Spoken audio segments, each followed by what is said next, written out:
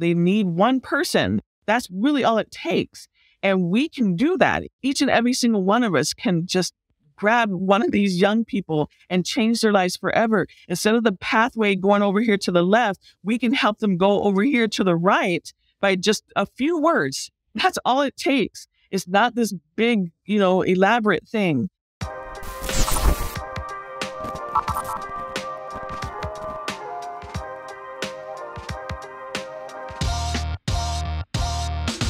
Welcome to the Construction Disruption Podcast, where we uncover the future of building and remodeling. I'm Todd Miller of Isaiah Industries, manufacturer of specialty metal roofing and other building materials. And today, my co-host is Seth Eckerman. How are you doing, Seth? Doing well. How are you doing? I'm doing well. And we just set our challenge words for this episode, so I'm looking forward to that. So our audience knows what's going on. Both Seth and I, plus our guest this episode, have a word that we have been challenged to work into the conversation somehow. So I will challenge the audience to see if you can pick up on what our challenge words might be. And then at the end, we will say whether we've been successful or not. So that'll be fun. So Seth, I have a couple questions for you. Okay. What does a lemon say when it answers the phone? I do not know. Yellow. There you go. Okay, here's another one. What kind of car does an egg drive? Drawing a blank. These are getting easier, so you may get the third one. What kind of car does an egg drive? A Volkswagen. Okay. Last one. So this is the easiest one. I think you got the best chance on this one. I'm believing in you on this one, okay, man? What does a bee use to brush its hair? A honeycomb. There you go. I knew you did it. Something that happened to me recently, I think I forgot to tell you. Did you hear about my peekaboo accident? I did not. That sounds rather ominous, though. It was. Yeah, it was pretty traumatic. It landed me in the ICU. The peekaboo in the ICU. Yeah, there you Oh, my goodness. Okay. Maybe we should get on with the show. What do you think? Probably. Yeah, let's do it. Okay. So today's guest is Letitia Hanke. Letitia is president and CEO of ARS Roofing and Gutters, based in Santa Rosa, California. Standing for Alternative Roofing Solutions, Letitia started ARS in 2004, building it into a large and highly successful contracting company. Letitia, I think, has a fascinating history that I look forward to hearing her share. But one of the things she is known for is her philanthropy and giving generously to her community. In fact, I threw the question up on some social media, LinkedIn, I think, and just asked for anyone in the construction space who is a business owner who is known for giving back to their community. Letitia's name actually came up immediately from not one, but two people. So that was awesome. Over the years, Letitia has received numerous awards and recognition. She received the 2014 Small Business of the Year Award from California Governor Gavin Newsom. She was winner of the 2017 Entrepreneur of the Year Award from the National 100 Black Women Council. She received the 2018 Walmart Community Playmaker Award from the Golden State Warriors. She's been featured on the Kelly Clarkson Show and also Mike Rowe's Returning the Favor show. Roofing Contractor recognized her as the 2020 Residential Roofer of the Year. And she was also most recently been named the 2022 Influential Women of the Year, recognized by the North Bay Business Journal. And that honestly is just a few of her accomplishments. Letitia, thank you so much for joining us today on Construction Disruption. I'm really looking forward to digging into your story of inspiration and encouragement. Thank you. I'm so happy to be here. Well, I'm looking forward to learning. So you grew up in a small town Northern California. I kind of gather you grew up near the shores of Clear Lake and also Mount Konocti. I knew a gentleman once who wanted to build a tram ride up the side of Mount Konocti. Oh, yeah. So I often heard how beautiful it was there. Tell us a little bit about your early years growing up, though. Yeah, I grew up in the country. I was born in the Bay Area, of California, like near Berkeley. Sometimes people are familiar with Berkeley. Sure. But my parents, my grandfather had given my dad some property up in good old Lake County, up in the country with deer and rabbits. And so, it was very exciting for my parents because they were going to have a chance to, become homeowners and, just kind of have a different life for me and my brother. But it was also a little rough as well because in Lake County, it's not very known for diversity. So, there weren't very many, Black people in general, but in my school, it's a very, very small town school, maybe about 800 kids in a K through 12 school. And there were like 6 Black kids in the whole school. So I was bullied, severely bullied for many years. So, I got through it. I learned so much from the experience. And I feel like what I went through as a kid really is why I do what I do today. It gives me a chance to give back to others and help other young people through all the adversities that they face. And so, I wouldn't give that experience up because I feel like it really kind of gave me that drive that I have today. So I'm grateful for my parents wanting to build a better life for me and my brother. And it is a very beautiful place to grow up in, though. Yeah, I remember one weekend I was out in California and I was out on business and I was stayed out there over the weekend. And so I was just driving around Northern California. And I have to admit, I got into a few places like, this is a little strange. Yeah, there are. It was a little scary at times. Yes. So you then went on to college with the intention of being in the music industry and even looked like you'd probably end up being a professional singer and musician. But things took a turn for you in college as you kind of fell into the roofing industry and a career that you really came to love. Tell us a little bit about how that happened. Yeah, so music has been a huge part of my life. Part of the getting through all the bullying that I went through, one of my teachers, who was a music teacher in school, she put a trumpet in my hands when I was 7 years old. And every day at lunch, she would teach me how to play the trumpet so that way I wouldn't get bullied on the playground. So I fell in love with music. I fell in love with how music made me feel. And as I kept growing up, I'm just like, that's what I want to do with my life. I want to be this big rock star and go off doing that. But I was broke in college because it was not paying the bills, gigging and trying to be a musician. And I was putting myself through college and realized that it wasn't happening. So in my junior year, I started working for a roofing company as the receptionist and really just in that moment, it was just, I needed a job. It wasn't like, oh, I'm going to have a roofing career. It was about a job. And I started working there. I was 19, almost 20 years old when I started working there. And then what ended up happening just over the years, my boss, let go our office manager and he promoted me to the office manager. That was a year into it. And then I became the manager of the company about 3 years later. And then I'm starting to manage the company. And then my boss realized he wanted to retire. And he comes to me and says, hey, I want you to buy my roofing company. I said, I'm not a roofer. Like, what do you mean buy your roofing company? Yeah. Did I know how to run a roofing company? Yes. But I was not a roofer. He said, are you willing to learn? Now I'm like 20 something years old at that point. I was maybe 22, 23. I'm just like, sure, why not? And so for another few years, I learned how to roof. And once I knew how to roof, there was really nothing stopping me at that point to go and get my own contractor's license. And that's what I did. In 2003, I went to get my license. I passed the test. And then I started my own company instead in 2004. He went ahead and just retired. And then I bought the assets of his company and started my own company in 2004.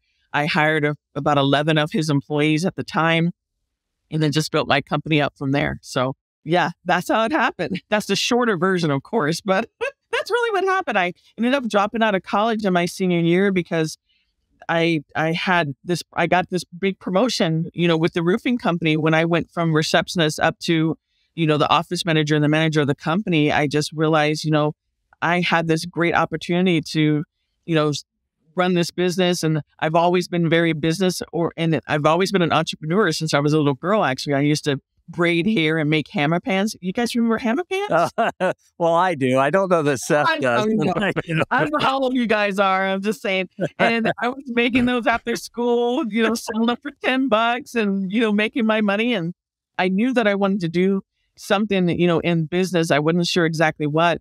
And, college was great for me, but I went because my family and school told me, go to college as soon as you graduate. So that's just what I did. But I found a great career in the construction trades. That is an incredible story. It really is. And back to music for just a moment. Didn't realize you started on trumpet. That was my instrument. So, yeah. So we got that in common. That's awesome. I got to tell you too. So last night, my wife and I went to a concert by a 11-member a cappella singing group called Voctave. And so it's like octave with a V. You need to check these people out. Really writing them down. It was absolutely incredible. It was a neat concert, neat people, but just beautiful, beautiful music. So that was cool. I'm very interested in music. I stopped playing the trumpet when I was about 12 because I got bullied for, I have big lips and I used to put the trumpet up to my lips and they make fun of me. So I took a piano and drums instead. And I still drum today. I drum at my church. I have a band that I play with. So yeah, music is definitely a big love of mine. Oh, cool. Seth leads the contemporary worship band at his church, actually. Yeah. That's awesome. No, yeah, I haven't played trumpet in 30-some years. I tried to pick it up. My chops are completely gone. So it doesn't work. Way it worked. Yeah. So you started your own company based upon the knowledge that you'd obtained from the industry. Curious, as you started out with ARS Roofing and Gutters, any surprises still early on as you started this business and entered the world of it? Yeah, it was an interesting process because, as a female in roofing, there just weren't any. I didn't have any mentors that were in the industry that could just kind of guide me through what I would deal with. And for me, when I started my company, I kind of went through, it's funny because I really did go through kind of that bullying all over again. I'll never forget the very first incident. I was always trying to kind of blend in as a roofer. So I'd always, wear my jeans and polo shirts and just kind of blend in with the guys, I guess I would say. And I went to this networking function with a bunch of contractors and they were hanging out by the bar and I kind of walked up to get something and one of the contractors saw me and my logo and he says, "Oh, you're with ARS Roofing." I'm like, "Oh yeah, I'm actually the CEO." And he says, "Oh, from the kitchen to the rooftop, huh?" Oh my goodness gracious. You kind of gasp when you hear that. And I remember that experience. Now, back then, I'm just like, I just kind of laughed. Yeah. Well, remember and I'm just blending in. That's the kind of experience that I was having when I first got into there because, they just didn't know they're like, who is this person? Like, who is this lady trying to take over the roofing industry? And, and then that's the sexism side. But racism, I had customers that wouldn't shake my hand. They wouldn't open their doors, even though they knew I was coming to present their bids. And it's one of those things where now, after all the experiences that I had in that way, I was hiding a lot. I wasn't putting my name on anything. I used to sign my name L.R. Hanke, so they'd think I'm a man when they would see it. And then I had one experience that really brought me out of my shell. And I had a chance to put my face on everything, like all of my marketing and everything you see now that I have. My face, my name, my full name, Letitia Hanke is on everything. Awesome. And that really changed my life forever because once I kind of came out from that, I was able to really just explode my business because I wasn't in hiding anymore. So that was the one thing that surprised me was just that, I wasn't welcomed with open arms. I guess I would say it was just an interesting experience, but now I get to do business with people that want to do business with me and they want to support me. And now it's just been really great. Well, you've been through a lot. I'm thrilled with where you've ended up, though. And that's fantastic. So today, ARS, really is quite sizable. Kind of curious. Tell us what areas you cover, what types of projects, materials you work with, kind of a little bit about the scope of your business today. Great. So we have 24 employees right now. We are in northern, so I'm the North Bay, so I'm mainly Sonoma County, Marin County, Napa County, San Francisco area, some of the Bay Area for larger commercial projects. I do specialize in commercial and like condo associations, and we only do pretty much residential for referrals. So previous clients, or Okay. I'm not that competitive in the market when it comes to residential. So it's just all of our referrals is most of the business that we get is by referral. I don't do that much marketing besides, radio interviews and webinars and things like that, which is always great. I love what I do. I love my team. I have such a great team. They're my family.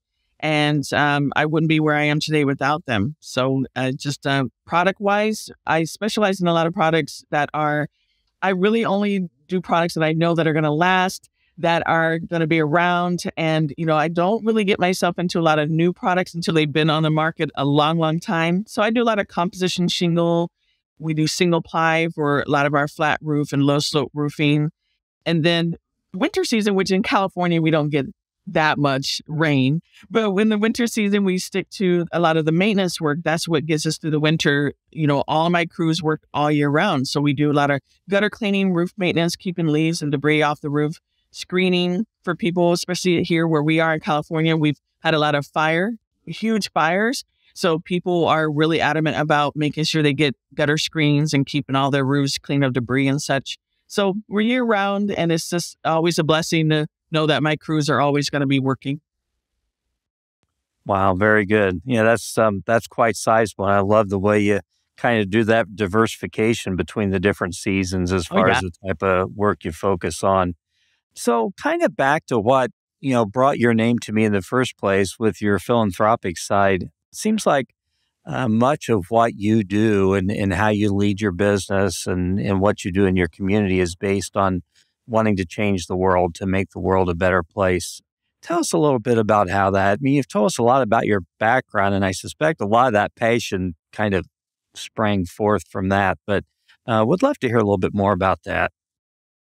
Yeah. So I started the Lime Foundation, which is my nonprofit.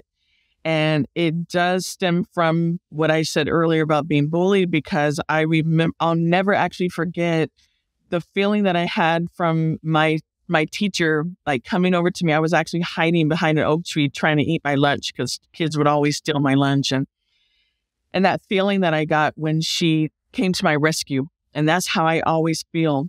And I started Lime Foundation for that purpose, is so that way we can come to the rescue of all of these young people that are dealing with, suicidal thoughts, hating themselves, just not feeling like they have a place in this world. And we do that by giving them a great opportunity to see the potential in themselves through different programs. And my son, his name is Emil, is Emil, and Lime is Emil spelled backwards. Okay. And my son, people are like, is that Lyme disease? No, it's not about Lyme disease. Why? It's not like lemons and limes.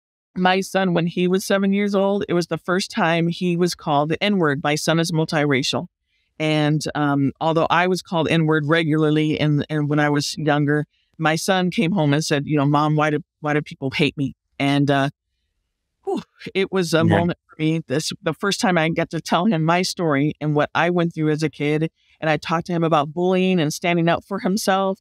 And when I went to start my nonprofit, I just really wanted it to be something dear to my heart. And what's more dear than, your own kiddo, right?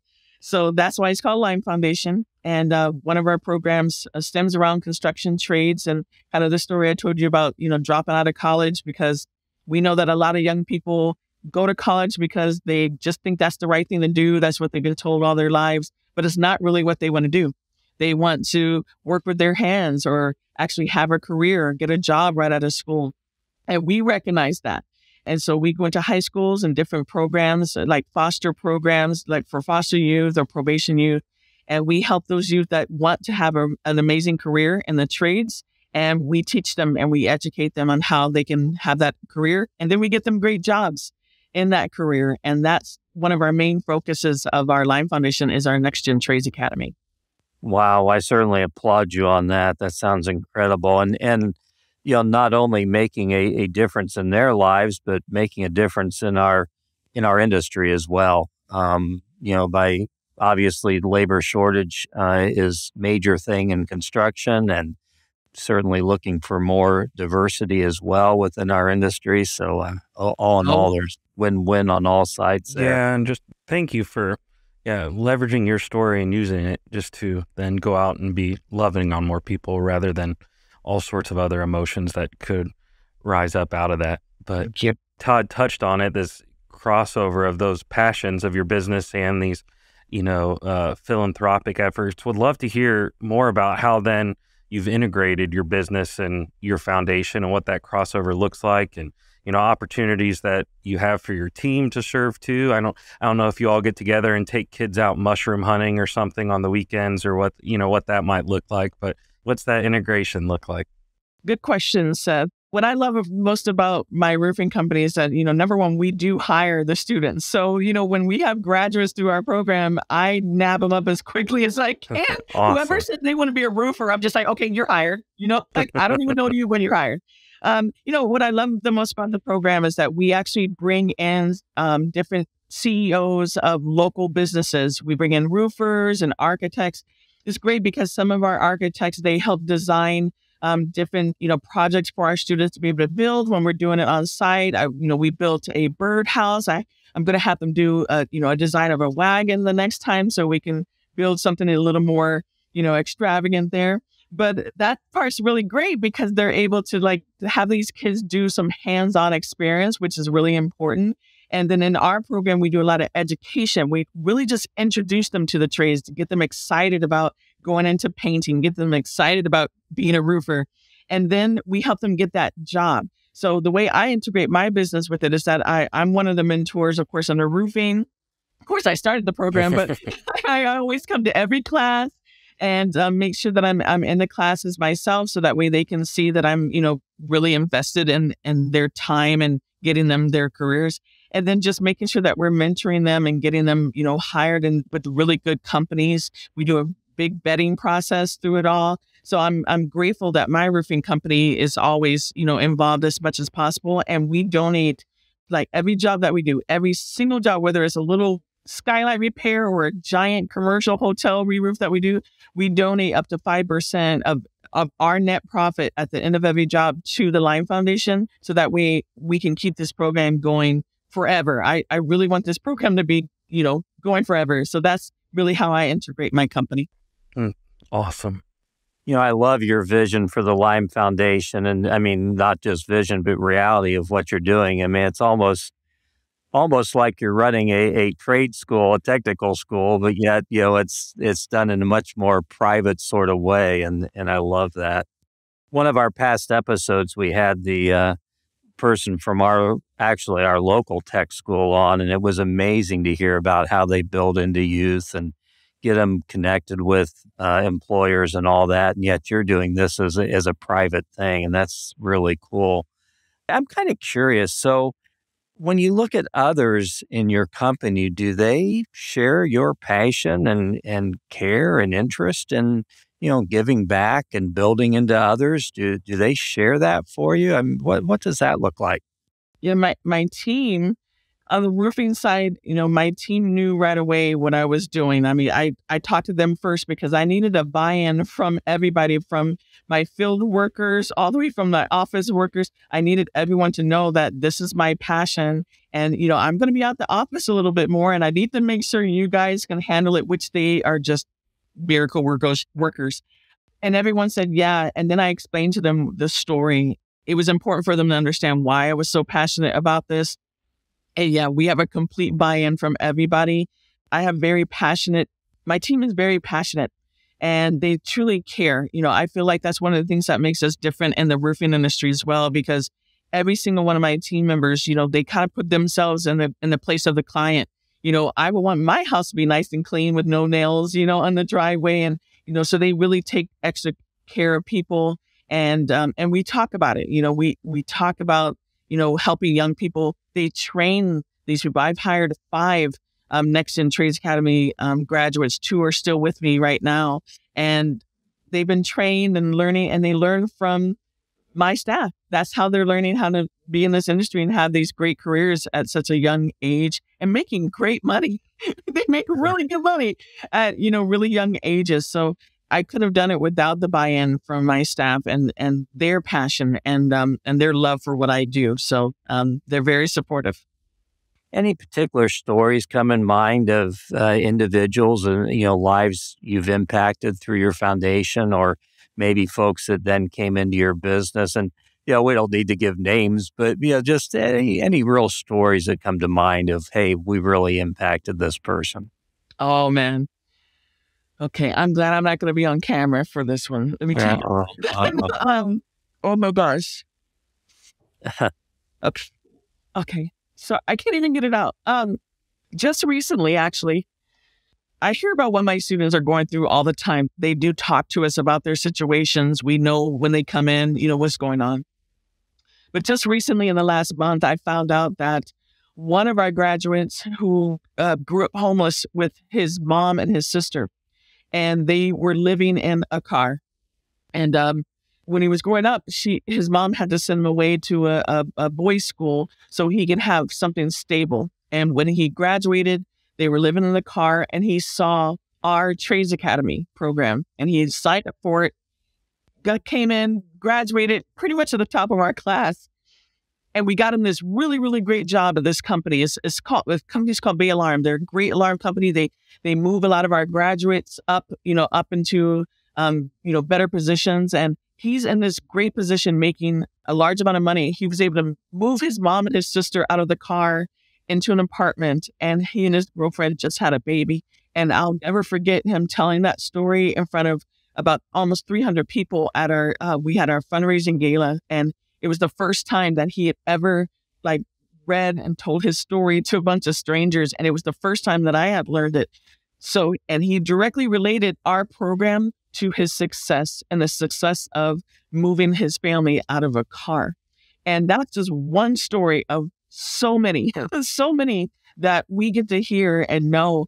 And that's the whole purpose of this program for me, is knowing that I know these young people are going through so much, and all they really need is just, one person to tell them that they're capable of so much more in life. And when I hear those kind of stories, I know that I'm doing the right thing, and I'm going to keep doing it. That is an incredible story. And I want to be on your list next time you've got a fundraiser or gala or something going on. I want to know about it. So incredible. So, a lot of our audience members out there are other business owners. I think really you just summed it up extremely well. But, why would you encourage them to be involved in giving back in some fashion? And, it may not have to look exactly like what you're doing, but something that they're passionate about, that they rally behind. Why would you really encourage them to do that? I told the story of my dad. I was at an event recently, a roofing convention, and I told the story of my father, how he, at a young age, he dropped out of high school in the 9th grade, was getting in all kind of trouble and drugs. He's been clean now 50 years. And he just needed an opportunity. And he had a mentor. He had someone that came up. It was his pastor. And when my father turned 18, his pastor said, you need to do something with your life. You are capable of more than you know. And my dad was great with his hands, and he was just great with that type of thing. And he joined a union and became a pipe fitter when he was 19 years old. And he built this great life. And that's how he was able to build his own home, move us up to a great area, because he had a mentor. Mentoring is the reason and the thing that I would say to people. We have a chance to talk to young people about the things that we've been through, the opportunities that are available to them, but they just need someone. They need one person. That's really all it takes. And we can do that. Each and every single one of us can just grab one of these young people and change their lives forever. Instead of the pathway going over here to the left, we can help them go over here to the right by just a few words. That's all it takes. It's not this big, elaborate thing. And so that's what I would encourage people to just really consider, is just being a mentor and taking out that time. Wherever you are in, the United States, there are high schools and places, foster care places, there are probation area, there's people that need you, and you have a chance to change a life absolutely forever, just like mine was. Wow. That is powerful stuff. And you see that so often in effective leaders, and I applaud you on what you're doing. But, you hit a point in leadership and you realize part of this mantle I have upon myself is to build into others and to use, my influence or my connections or whatever I can. But really just boils down to loving others, I guess, when it gets right to it. Really does. Wow. Well, kind of, okay, so let's look back at really the business side of roofing and so forth. Here on the show, we talk a lot about the future of our industry. I'm curious if anything comes to mind to you when you look out into the future of construction, maybe roofing, maybe solar. I know you get involved cleaning solar panels and such. Anything that really excites you about our industry coming up in the future? I think the one thing that's exciting me right now is just noticing how contractors are ready to finally train young people, because we have this huge gap. And I don't know if it exists in every single trade, but I know in roofing, I have like the ones that are, between 40 and 60. And then I have, under 30. And there's no one in that middle gap for when my 40 to 60 are about to retire. And what I'm noticing more and more when I especially talk to roofers is that they're finally getting that mentality that, we're ready to start training these young people to start filling in those gaps, getting that covered. And that's important if you're going to have this, robots aren't going to be doing our roofing. Come on. I know there's robots out there trying to do stuff, but they're not going to be doing roofing, right? Mm-hmm. That's going to be people. And we need to have people there. And that is the one thing that's been really exciting me lately, is especially going to a couple roofing conventions. They're all just like, okay, we're ready. We're ready to do this. Let's do this. Let's start training these young people. And that's really great, because it took a long, long time for me to, be able to hear that. They're like, oh, we don't want to train anyone who's green. It just takes too long. It costs too much money. And I'm like, yeah, you're right. It does. But now look where we are. Look at us now. Yep. So yeah, that makes me truly happy to see that, they're ready now. So let's do it. Yep, I hear you.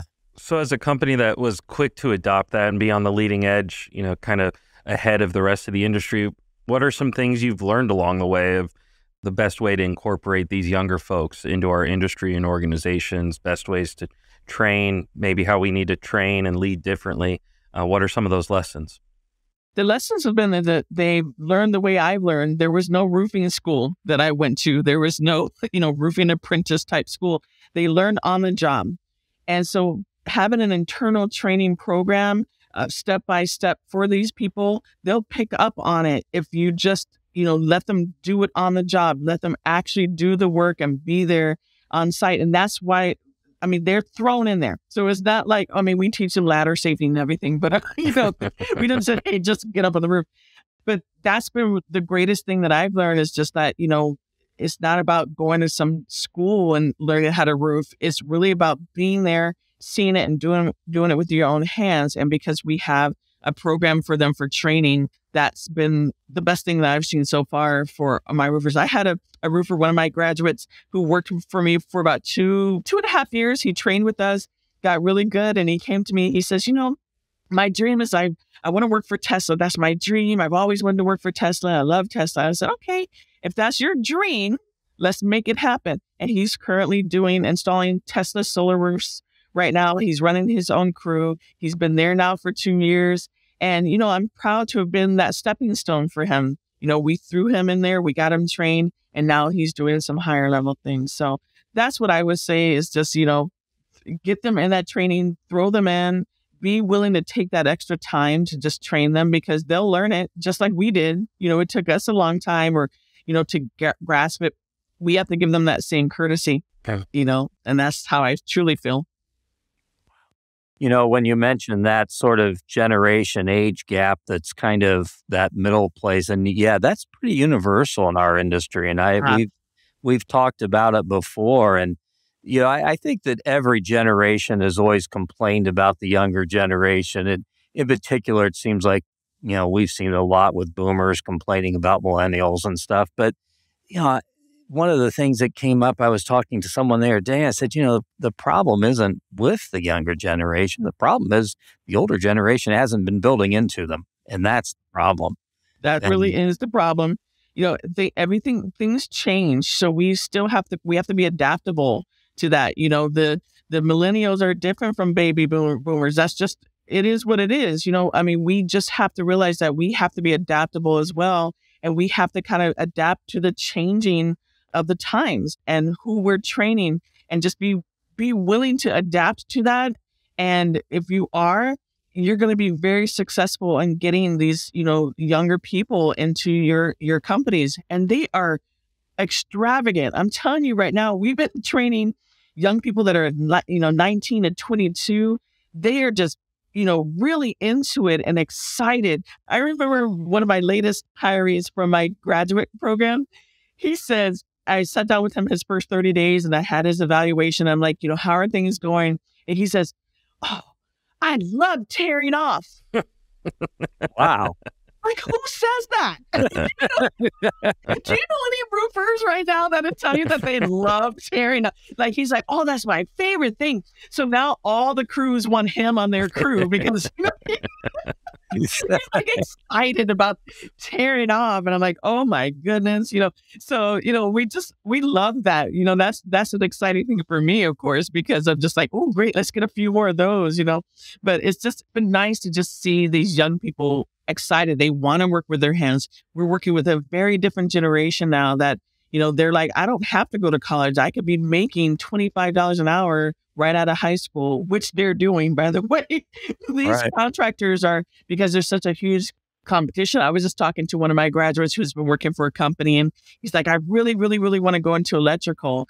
And now he's got several electricians offering him sign-up bonuses to work for them, or this rate of pay, and then he's negotiating. And what about my benefits?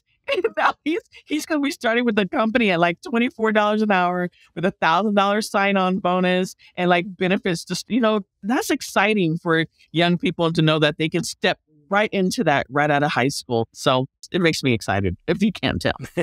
That's awesome. That is great stuff. Great stuff. Well, so you're going through all this career and all the rigmarole of the roofing industry and everything. I have to ask, though, is music still a part of your life? You mentioned playing drums in your church. Is that right? Yes, it is 100% part of my life. Awesome. I have a concert coming up this coming Sunday, a Christmas concert with my church. We're putting on a big outdoor concert. And, I'm the drummer. So I love it. I just was in a Battle of the Bands back in August. My band won the Battle of the Bands. That was very exciting as well. And congratulations. So, yeah, I love music. It's really my chance, with everything that I do work-wise, because running a nonprofit is a business as well. So, it's just insane. Yeah.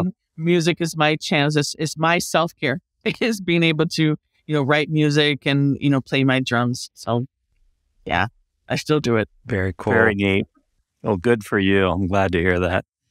Well, we're close to wrapping up the business end of things, and your enthusiasm is just so infectious. I love it. Is there anything we haven't covered today that you would like to share with our audience? I just would love the audience to just check out our Line Foundation, and so you can just kind of see the things that we're doing in our community. And if you've always wanted to have a chance to start your own nonprofit or just do something for your community, I am a wide open book. I would love to talk to anyone to tell them how they can do it. And, follow your dreams. A lot of people have these ideas and they just kind of, sit around on the shelf and whatever. That's how my idea was. I had a long time idea of this and finally had a chance to just kind of bring it to life. And it's been not only life-changing for me, but of course for others. So I just encourage you to reach out to me, and I would love to just kind of tell you how you could do it too. And that's really about it for me. Fantastic. Well, we're going to give you a chance in a moment here to say how folks can reach out to you, and we'll also have that in the show notes. But Before we close out, I have to ask you if you'd like to participate in something we call our rapid fire questions. So these are 7 questions. They may be silly, may be serious. Just give a quick answer. Our audience needs to understand if Letitia agrees to this. She has no idea what we're going to ask. So are you up to the challenge of rapid fire? Yes, I'm going to do it. Yep. Awesome. I'm ready. It's pretty painless, I promise. Sure. We will alternate asking questions. Seth, would you like to lead off? Sure. Rapid fire question number 1. What is your bucket list vacation? Tahiti. I want to be one of those little huts on top of the water. Oh, yeah. Yes. That would be cool. We actually had an opportunity where we were bidding roofing for the Shangri-La Resort that was kind of like those that you're envisioning. And I don't know what's happened to that. It came up during COVID and then got delayed by COVID. And I thought it'd be awesome. Okay, question number 2. What is your favorite meal? Pizza. Pizza? I'm a cheeseaholic. Well, yeah, that would probably be mine too, actually. There's a particular type of pizza around here or restaurant that I really like. Yep. Awesome. Next question, which I feel like we've talked about this, but hearing you state it succinctly will be great. So what would you most like to be remembered for? My passion. My passion. Wonderful. Beautiful. Question number 4. This is a fun one. This is one of our favorites. If you had to eat a crayon, what color of crayon would you choose to eat? It would probably be red because for whatever reason, when I think of a red crayon, I think of strawberries. So I think if I imagine that while I'm eating it, it will taste like a strawberry. Mind over matter. Probably, anyway. I'm a kid that ate paste when she was in kindergarten. Yeah, we all did don't that. tell me when I said that. I think we all had our paste eating days, probably. It's so delicious. If you could wave a magic wand and change anything about the roofing or construction industry, what would you change? I would love to have more women in the roofing or construction industry. Absolutely. Amen. Yes, Amen. us too. Okay, next to last question. What is you got a choice. What is either a weird fact that you know or an unusual talent that you have? Oh my goodness. Oh, you're stomping me on this one. I don't think I know any weird facts and a weird talent. Uh-oh. It's okay. You guys got me on that one. Do I have like 20 minutes to think about that one? Well, if you think of it before the end of the show, we'll throw it in. Okay, I'll let Seth do the last question. This will be an easier one. So, who is one person you would want on your team in the zombie apocalypse?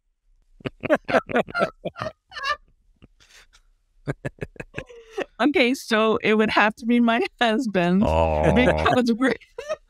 because we're like we watch all the zombie shit, and so Lily, when we're watching zombie shows, we're always talking about, well, if we were in this situation, this is what we would be doing. So I really think he always has great ideas of like, okay, next time this happens, babe, we're going to make sure we have the rope. So 100% my husband, I think he would definitely make sure that we survive it. There you go. Sounds like a good team for sure. Yeah. And Todd does not look like it maybe, but he is a fellow Walking Dead fan. So you guys can talk about that when we wrap up. I've watched my episodes of Walking Dead, I have to admit. And my wife and I did kind of the same thing. We're like, oh, why are they doing that? Yes. Oh, it drives me insane. I'm like, run! Why are you standing there? And my husband says, honey, are you yelling at the TV again? I'm like, oops. Yes. This has been fun. This has been. What a pleasure. I've enjoyed this. So tell us, for folks who would like to get in touch with you, how can they most easily do that? I would love for you to make contact with me by email. My email address is my first name, Letitia, spelled Letitia, at arsroofing.com. Because once you send me an email, I'm able to kind of throw out some dates so we can chat.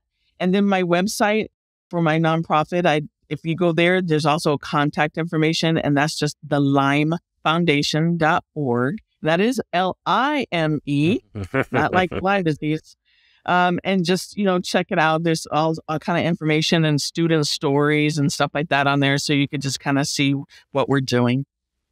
Awesome. Well, I encourage folks to do that. Very good. So I have to recap our success on our challenge words that I think we were all successful. I was panicking, though. I didn't know if I was going to figure it out. Seth, you had the word. I had the word mushroom. That one had to be pretty obvious. It had to be. Yeah, everyone takes kids mushroom hunting. That was so hard to hold in. Oh my God. And Letitia, you had the word wagon. I had wagon. You worked it as well. Like, yeah, my architect's going to design a wagon. I didn't know where else to put it. Did a fine job. And I had the word rigmarole, which I was. It was smooth. That one was pretty smooth, I have to say. It was natural. I wouldn't be surprised if, people didn't guess that one, because you really just kind of had that in there. So I was worried. I don't know about you were so sad. I mean, seriously, mushroom. Yeah. Oh, this has been a riot. Thank you very much. And thank you so much for what you're doing, not only for our industry, but for the world. And for California, and for those youth who you touch. And thank you sincerely for that. I had a great time. Thank you both. God bless you. Thank you. Well, thank you to our audience for tuning into this episode of Construction Disruption, where our special guest has been Letitia Hanke of ARS Roofing and Gutters. Again, her contact information will be below in the show notes. So I encourage you, please watch for future episodes of our podcast. We always have great guests here.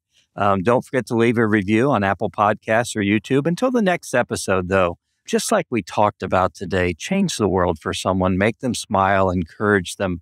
Powerful things, but yet simple things we can do to change the world. In the meanwhile, God bless, take care. This is Isaiah Industries signing off until the next episode of Construction Disruption.